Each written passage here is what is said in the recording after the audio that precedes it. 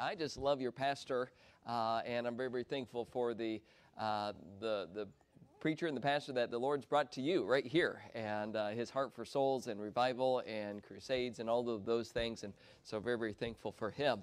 And it is good to be here. He did mention the name of our ministry is Faith for Revival Ministries, and it's our main website.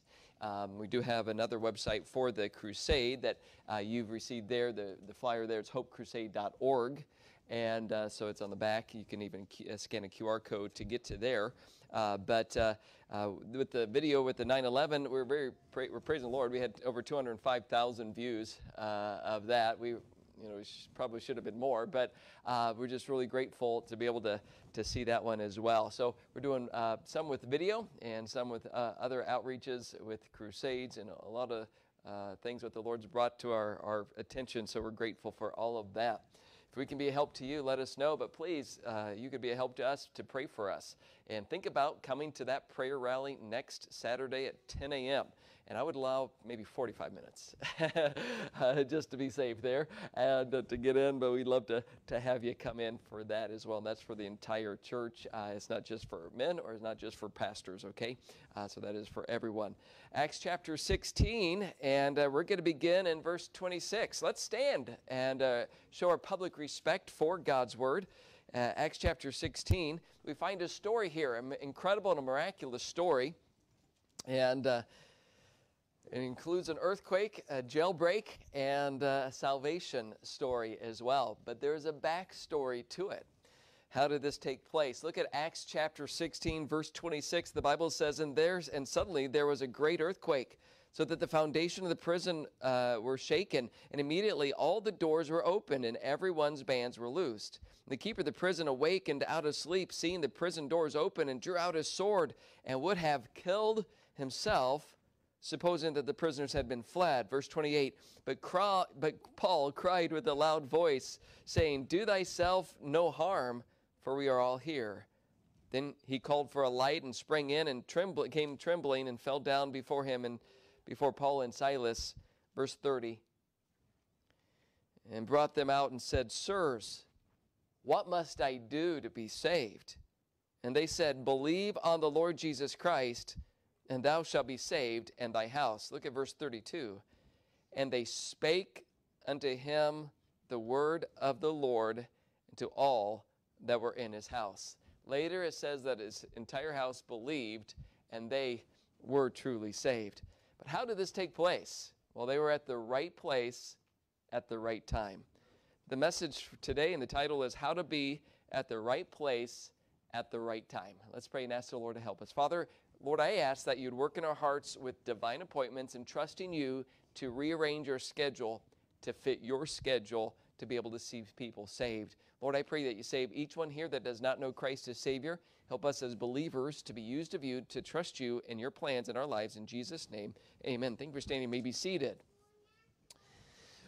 We were pulling out of a parking lot and our RV in South Carolina. It was a tight turn, and as soon as I was doing that tight turn, I had my window down, and I could hear a metal clang.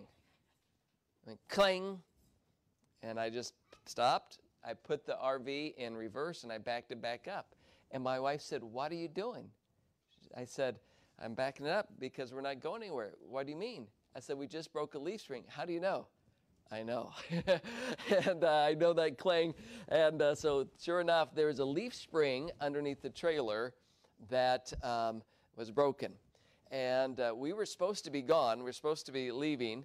That Sunday, we had a friend day. It was okay, but it wasn't great, and we didn't see anyone saved, and it was less attended than the pastor wanted. But now we're sticking around. He said, well, since you're here for the week and waiting for the repair, will you preach on Wednesday?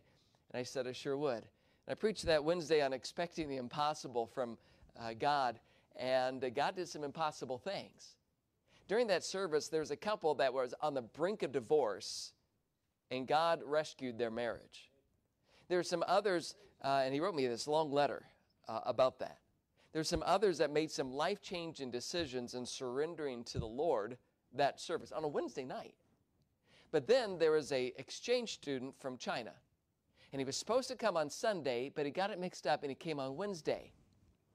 I was at the right place at the right time. And he came in from an atheist country, and he heard for the first time there's a God who created him and loves him and provided salvation through his Son, Jesus Christ, who died on the cross for all of his sins. And that exchange student, later after the service, I was able to lead him to Christ, and he trusted Jesus as his personal Savior. We're walking out, and he sees the board in the hallway, the map with all the pictures. And he says, well, what's this? You know what that is, don't you? A map and pictures of the world. It would be a missions board, missionaries. He said, who are they? I said, these are people that go to different countries and tell those people what I told you today and how to be saved. And he looked at China. He said, there's no one to China. I said, no, there isn't. He says, well, maybe I could be the next one. At the right place, at the right time. You know, it wasn't comfortable. We had a repair that was needed. It was expensive. But, you know, oftentimes God changes our original plans for his divine appointments so we can be at the right place at the right time. But we need to trust God when he changes our plans and say, Lord, help me to look for the divine appointment that you have for me. How do you get to the right place at the right time? Well, they were able to meet this man, this Philippian jailer who had the earthquake. He was supposed to guard the prisoners. He saw the doors open. He said, if the doors are open, the prisoners are going to escape. I'm going to lose my life. That was the penalty if they escaped. He's going to kill himself. I don't know what was going on in his life. Maybe he had already thought about this scenario. Maybe he had depression. Maybe things weren't right at home. Maybe he had some discouragement. Maybe he wasn't paying the bills like he ought to. But he was ready to commit suicide. And Paul said, no, do thyself no harm. They brought in a light, and he asked the two evangelists, Paul and Silas, he said, what must I do to be saved? But in order for that to take place, Paul and Silas had to be at the right place at the right time. And there's a lot of backstory. How do we? There's three ways for us to be at the right place at the right time. Number one, don't disobey when the Spirit says no.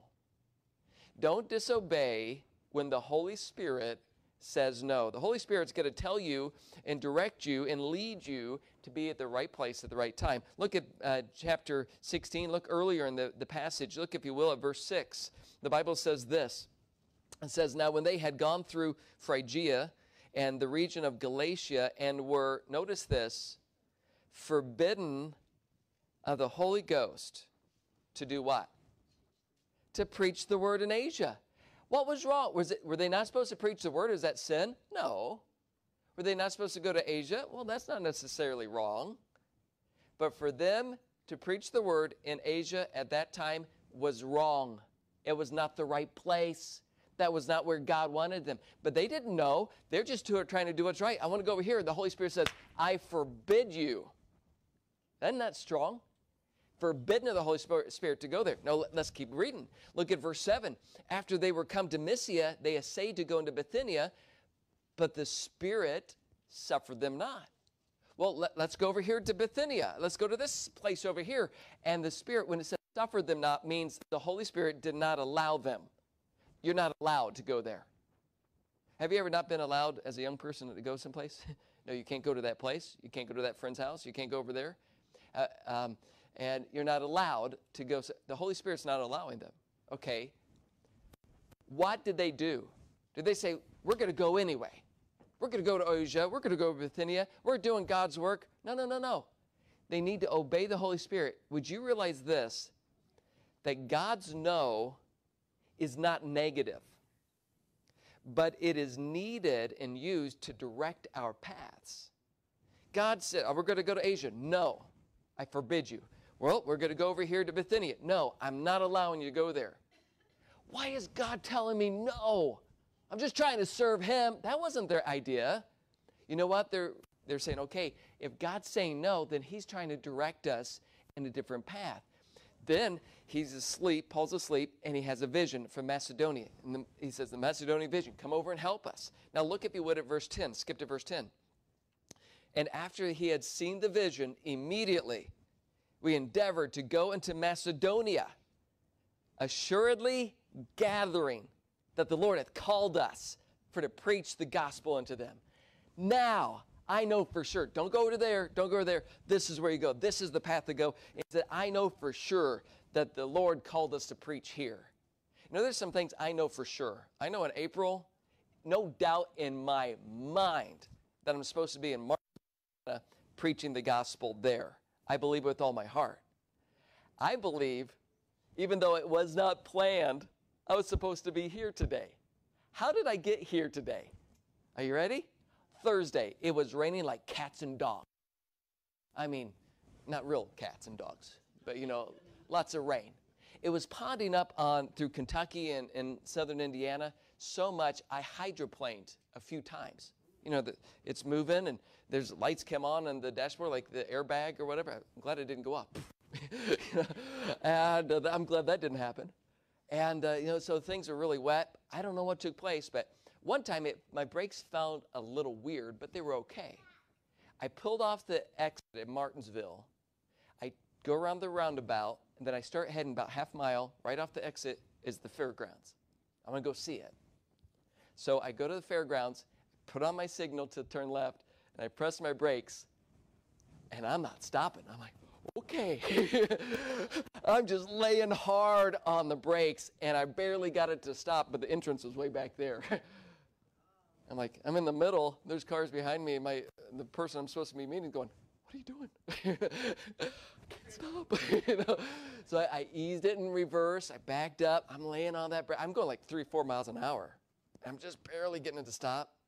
I ease it into the parking lot, and I'm laying on it just to get it to stop. I put it in parking and said, we got to use your car. And here I am. Because we're trying to figure out this brake thing and ABS system, and if there's a recall or whatever, yada, yada. And I have to wait until Monday to talk to the dealership more specifically. Okay. Now, I don't like it when my brakes don't work. How about you? But for some reason, I don't know why, God wanted me at Charity Baptist Church this morning. I believe that. So there's a reason for this today. I believe we're at the right place at the right time, and there's a reason for you to be here. Maybe you're a guest. Maybe this is first time, or maybe just your second, third time, and God brought you here. Maybe for you to hear a message like this where God's changing things in your life, you need to say, okay, Lord, I'm willing to trust you and take God's no as not negative, but a way to direct my paths. What does Proverbs 3, 5, and 6 say? Trust in the Lord with all thine heart, and lean not to thine own understanding, but in all thy ways acknowledge him, and he shall direct thy paths. You know what, when it says direct thy paths, it means to cut a path. It's like if you're going through the woods, and it's really unclear, you don't know which way to go. It's kind of a path there. Is this a path there? I hate that. But I like it when it's real clear. It's a wide path. But it's not just a path. It's the idea of, it's the same word when John the Baptist was going to go before the Lord, and he was going to make a highway. Now, we're talking. How to get to Martinsville? New 69. No, hopefully get all those stoplights out of the way and everything. And a big, wide interstate and a highway. Now you know exactly where to go. That's where God's directing. But God has to tell us no oftentimes. I've seen the Lord's hand. I wasn't scheduled. I'm supposed to preach anywhere today. I'm preaching tonight in Trafalgar. Tomorrow I have an appointment that was very important. God's putting all these things together. Would you today just say, Lord, help me to trust you when you change my paths and not to say no or disobey the Holy Spirit when you tell me no. Number one, don't disobey when the Spirit says no. How to be at the right place at the right time. Number two, don't trust your feelings. Don't trust your feelings. Your feelings, your emotions, your heart will deceive you 90% of the time. It is desperately wicked. Look, if you would, as we keep reading, look at verse 20. Skip all the way down to verse 20. It says this, and brought them to the magistrates, saying, these men, being Jews, do exceedingly trouble our city. Okay, stop right there. So now they've gone to Macedonia. Now they are in Philippi. And as they're walking around Philippi, they're preaching the gospel. That's a good thing, right? Now, we didn't see this, but earlier in the verses, you can look at Lydia. It says, whose heart the Lord opened. I believe she trusted Christ as Savior. She was baptized, so they met her. But they're walking around, they're preaching, and there's a girl behind them, like a young girl, teenage probably. And you know what she's saying? These are the men. These men preach the gospel of Jesus Christ. These men are declaring Jesus Christ. All of these things. You think, well, that's helpful. No, it wasn't helpful. She was demon-possessed. And she was distracting everyone from the message. So they're walking around, and here's this girl. She just keeps following them. Well, she had masters that used her to foretell future and things like that and to make money. Well, during this time, what they did, when she was saying that, they turned and say, they cast out the demon from her. She was free. Now, I think she probably heard the gospel from them as well. It's very likely that she was even saved. But she's free from this demon possession. Well, now the owners of her were infuriated. They grabbed Paul and Silas. They brought them before the rulers called magistrates. They said, these men are doing exceedingly trouble our city. Let's put them in prison and such. And it says, verse 21, and they teach customs which are not lawful for us to receive, neither to observe, being Romans. Verse 22, and the multitude rose up together against them, and the magistrates rent off their clothes and commanded to beat them. Oh, that doesn't sound good. Does that sound like a nice day? What are you doing Monday? Well, I think I'm going to go get beat. That wouldn't be in your schedule, would it? But it's in God's. Verse 23, and when they had laid many stripes upon them, they cast them into prison, charging the jailer, to keep them safely. Who, having received such a charge, he just didn't put them in any prison cell, thrust them into the inner prison, and made their feet fast in the stocks. So now they've been mistreated, unlawfully arrested. They have now been beaten where they're bloody and have been bleeding. It's not just a little whack. It is whipping with leather and such, and certainly perhaps even a scourging, but it's a bloody type of a beating. And now the prison keeper says, well, I got to keep these guys. If I let them out, I'm going to lose my job. I'm going to lose my life. So I'm going to put them in the innermost part of the prison. You think there's lots of lights in there? No, this is Bible times. Think it was nice? It had good facilities? Could you imagine the stink, and the stench, the musty, the disgustingness of it? And not only in the innermost part of the prison, but then they put it where their feet were in the stocks, where they couldn't even move. Most likely not standing, most likely sitting in this uncomfortable position, being beaten, and now their feet in the stocks. You know what? If they're going and say, hey, Silas, how do you feel? Man, I feel awesome. This is great. How about you? Paul, if they based and they trusted their feelings, they're going, wait a minute, I told you we should have gone to Asia. Well, I knew it when I wanted to go to Bithynia. Now here we are in Philippi. Great.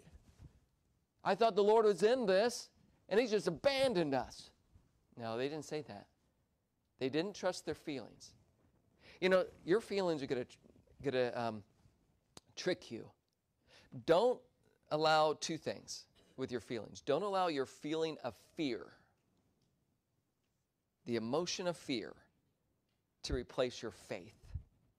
When things aren't going well, do not let the emotion or feeling of fear replace your faith. Trust the Lord. Perfect love casts out fear. Fear is looking to self and self-preservation and well, this is uncomfortable for me, and I don't want this, and what's going to happen to me? But when you are full of God's love and selfless, then you have a faith and a boldness. Trust God's word to know you're in God's will, not your emotions. You know, people say to me, oh, Brother Miller, I don't go to church anymore. I have church in my bedroom. It's called Bedroom Baptist Church, apparently. And maybe they have Pastor Pillow, I don't know, as the pastor. And I just have a peace that I could just meet with God. Okay. You know what that person is? They're tricked. Their emotions are tricking them, and they think it's okay to not go to church, but they're disobeying the Bible and what Jesus said. Isn't that right? That's exactly right. So can your feelings trick you? Have you ever heard someone say, oh, I just have a peace that I should go over here and take this job. Well, where is this job? It's in a liquor store. What? I just need to make ends meet. And a job came open. It pays good. Well, it's a bartender. Now, look, don't try to tell me that you have peace from God when you're trying to do something like that. And don't let your fear of, I don't know if I can make ends meet otherwise. God can provide for you, but certainly Satan can distract for opportunities. Don't trust your emotions or your feelings in making decisions in your life and knowing God's will. Trust God's word. If you find that you're not in God's will, then repent. Change that. Say, Lord, I said no to you, and I busted right through when you wouldn't allow me. And here I am, I'm in a mess. But God can lift you up out of a mess, forgive you, and get you back on the right path. Is there someone here, say, Brother Miller, I haven't been on the right path. Today, I'm at the right place right now because I need God to bring me back to where I need to be. Stop trusting your feelings. Don't let your fear replace your faith. But don't allow this. Don't allow your feeling of resentment to steal your joy. Don't allow your feeling of resentment to steal your joy. Here they are. They're in prison for not breaking the law, but preaching the gospel. People have been saved. God's working in a great way. They haven't done anything wrong, but they're being mistreated. They weren't in there bitter. They weren't in there complaining. They were in there doing what? Look at verse 25. Acts 16:25, and at midnight, Paul and Silas prayed, and what's the next two words? Sang praises unto God, and the prisoners heard them. Here they are, they're singing praises to God. You know what? The other prisoners are here. What's that noise? It's not someone cursing that they always hear. Not someone yelling and complaining, saying, food is lousy. Get me out of here. I'm not guilty. They don't hear that. They hear Paul and Silas, and they're singing praise to God. Our great Savior. Wasn't that a great song? Oh, Jesus, what a friend for sinners. And they're singing praises to God, and they're doing all of this. You know why? Because they didn't let their resentment steal their joy. In Acts 13, we see the apostles thrown out of a city. And the Bible says this, and they shook off the dust, Acts 13:51, and that they shook off the dust of their feet against them. And they came unto Iconium, verse 52, and the disciples were filled with joy and with the Holy Ghost. You see, the reason why you're not full of joy is because of the resentments crept in. It stole your joy. But when you're filled with the Spirit, are you listening? When you're filled with the Spirit, He can provide supernatural joy that overcomes all your circumstances. Would you say, Dear God, help me to have that joy and to be full of song? How to be at the right place at the right time? Number one, don't disobey when the Holy Spirit says no. Number two, don't trust your feelings. Number three, don't miss God's divine opportunity. Don't miss God's divine opportunity. So God had an opportunity for these men. Along the way, they met the damsel, helped her. They met Lydia, she was saved. But now, all of these things, being beaten, put into prison, was to get in this prison to be able to see this jailer saved and to see his family. His entire family got saved because of Paul and Silas. Don't miss God's opportunity. What if they disobeyed? You miss God's opportunity when you disobey. Will you say today, Lord, help me to be, like we mentioned in Sunday school, that horse that is tender and responsive to the voice of the master, and not be stubborn and rebellious, a revolting spirit. Would you say, Dear God, help me to obey? Do you obey God's word? Do you fear God's word like we talked about? When God says, if you're a friend of the world, you're an enemy of God. He says, if you love me, you will do my sayings, you will keep my commandments. Are you obeying God's word and what the Lord Jesus has told you to do. Would you say, dear God, help me to not miss your divine opportunities by not obeying, but most importantly, by not being bold. There have been times in your life that you missed the opportunity where God put you in the right place and an unsaved person at the right place. And you didn't tell them what? You didn't tell them what they told them. Look at verse 30 and 31. They brought them out and said, Sirs, what must I do to be saved? How can I be saved from my sin, rescued from my sin? Look at verse 31. Here's one answer, one response. And they said, want to help me out? Want to help me out? And they said, ready? Let's read it out loud. And they said, believe on the Lord Jesus Christ, and thou shalt be saved, and thy house. Now, when it says, and thy house, that means your family also can believe. But each one, believe on Jesus Christ. Let me ask, just yes or no, out loud. Have you believed on Jesus Christ to be your Savior? If you haven't, today you can. If you have, you say, I know I'm saved. If you trusted Jesus, then he rescued you, just like someone that's drowning out in the ocean. And they say, help! A lifeguard jumps in, they rescue, and they pull him off to the shore, and they said, now you're saved. When you get to the shore, do you keep going like this? I don't want to drown. I don't know. You're on the beach now. You're on the shore. You don't have to do that. You're now saved. Amen. Have you believed on Jesus? You're now saved from your sin. You will never have to pay the punishment for your sin. But if you're here today and you haven't made this decision, would you recognize that you're a sinner? Because of your sin, you deserve to go to hell. And Jesus Christ is the only one that could save you. Notice they didn't say, believe on the Lord Jesus Christ and get baptized and do good and be a good person and try real hard. One thing, faith alone in Jesus alone. Believe on the Lord Jesus Christ and thou shalt be saved. You can be saved today. In just a few moments, when we have the end of the service, we have what's called invitation, where we invite you to make a decision based upon the Word of God. Will you today recognize, I can't be good enough, I can't do good, but I must be saved by believing. Ephesians 2:8-9 says, for by grace are you saved through faith. Now, not of yourselves, it is the gift of God, not of works, lest any man should boast. Would you today recognize, I need to be saved by believing on Jesus? And today, you're here because you're at the right place at the right time. Would you speak? Would you be bold? It says that look if you would, verse 32, it says, and they spake unto him the word of the Lord, and to all that were in his house. Now, isn't that where it just comes down? They spake. You have to open your mouth. In Acts 8, there's a Philip meeting an Ethiopian, and he had to open his mouth. He says, began at the same scripture and opened his mouth and began to preach unto him Jesus. We just have to open our mouth and speak.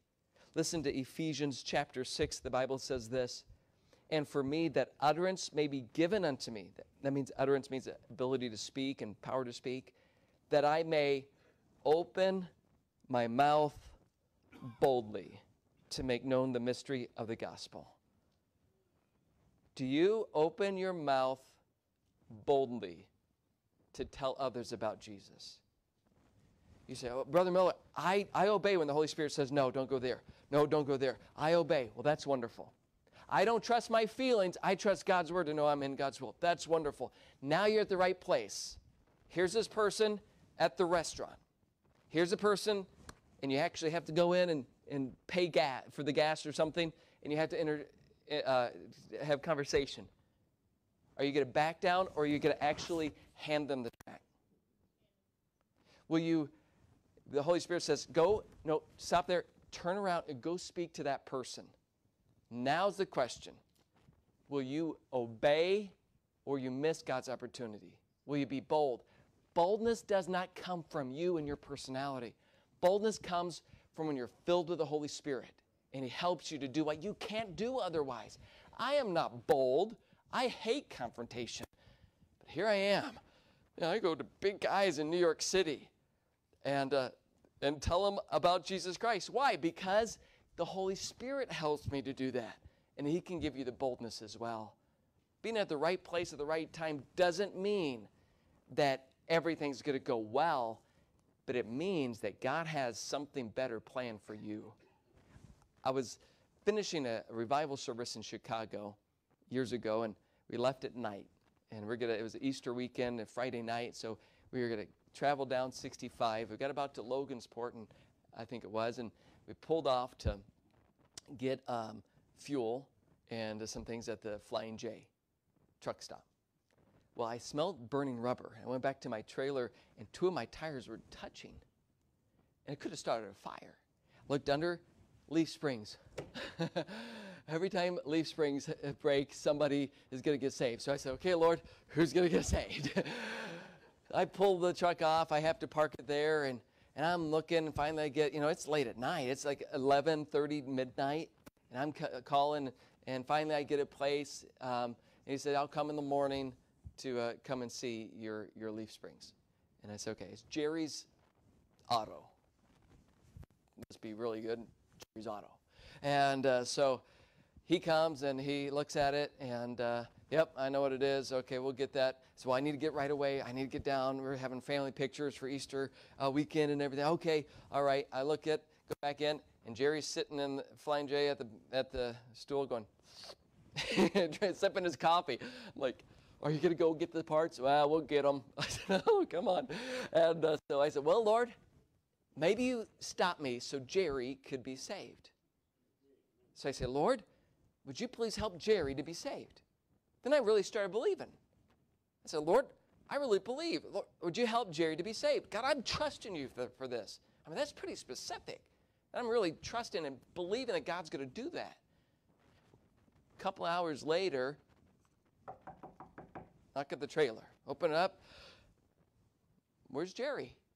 He sent me to be able to take the parts and put them on your trailer. I said, okay. Is he coming back? No, he won't be back. Lord, I really thought, Jerry would be saved. Well, he does the work, and he said, hey, you going to pay with credit card? I said, yes. He said, well, we have to go to the shop to do that. Want to ride with me? So I hopped in this truck, and I thought, well, maybe I need to give him the gospel. So I gave him a tract, not while he was driving. And I started talking to him, and he was interested. We got to the shop and make the payment, and I give him more of the gospel. The whole time, he's asking questions. He's 30-something years old, got a family, a couple kids.